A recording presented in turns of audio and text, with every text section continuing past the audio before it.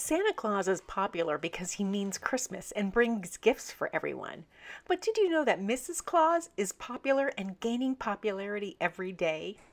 As far back as 1849, she appeared in a short story. And ever since then, her popularity took off. In 1851, she was mentioned in the Yale Literary Library. She was given names like Bessie or Amelia, and then eventually Goody, which was short for good wife. She's always depicted as a plump, happy woman making cookies, taking care of Santa, playing with the elves, and even taking care of the reindeer. I think they're an adorable couple.